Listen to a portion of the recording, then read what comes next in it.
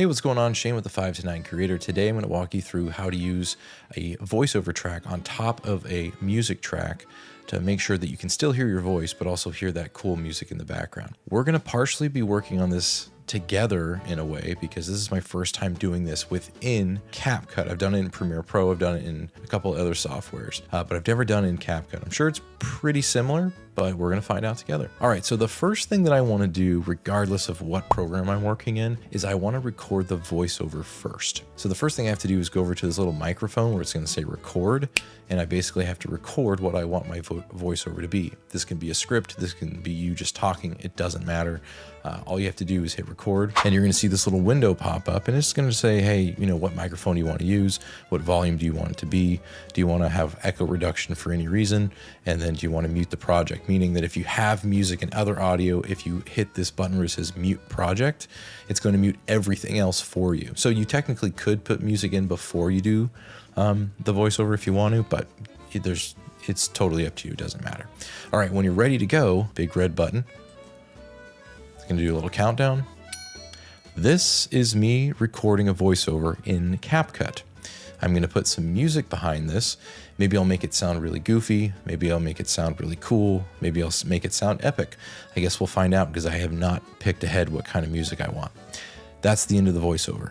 All right, so you just recorded your voiceover. Now you can get rid of all this other stuff. Now, I might want to come here to the front and trim this up a bit because there's a little bit of a pause before I talk. And I always recommend that you pause for at least 3 seconds before you record anything because it just makes it easier to find the trim spots. Now, one thing I really wish CapCut would do is allow you to make the audio tracks or the video tracks taller so it's easier to see these little wavelengths, but they still haven't done that.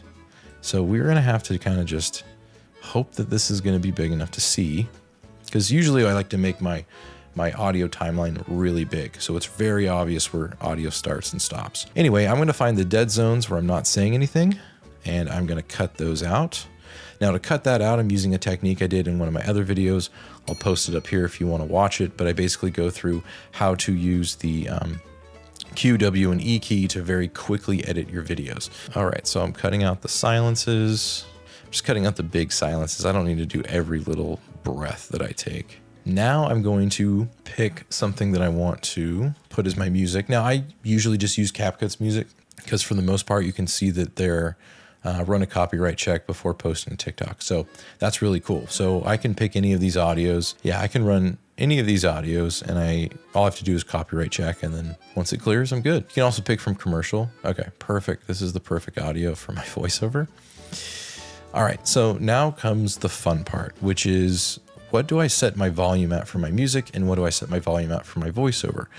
So I recommend that you leave your volume for your voiceover where it is and then first lower your music. And I usually like to start with about -20 and just see where that goes. And then I just go up and down based on that. So let's listen to that really quick. All right, so to me, the music still feels like it's a little louder than the voice. So I'm gonna decrease this to -25 and listen to it again. So you could leave it at that. For my personal taste, I think music's still too loud. It needs to be noticeable, but not pronounced in my videos. That's just the way I like it. So I'm gonna go to -30. So when I think of how my audio stacks up, I want my voice to be at the front. I want it to be the most obvious sound and the easiest to hear. I want the music in the background to basically fill the space of silence. I don't necessarily want it to be too big a part of my voiceover because then it's messing with my audio. Your background music should make people feel something, and then your voiceover should make people think. So they're feeling and thinking at the same time, which makes the experience a lot more powerful. But that's how I mix music and voiceovers in my videos. Or if I just have talking in my videos, that's how I mix audio. Now, if I wanted this to fade, we can do this in another video, but we can also talk about fading in, fading out music as scenes change in your video. If you want to see that video on how to fade music in and out, like in a vlog, or maybe you're doing some sort of tutorial, whatever it is, put a comment in the section, put a comment in the comment section down below, letting me know that's a video you want to see. And then if you like this video, don't forget to give it a thumbs up. And if you want to see more CapCut tutorials, I did a whole beginner guide that's extremely comprehensive. It's like 32 straight minutes of me just breaking down everything in CapCut. I've been told it's the only video as a CapCut PC beginner that you need to watch. Not my words. That's somebody left a comment. I appreciate that nice comment. That's it for me. Hope you have a great rest of your day. I will see you again soon.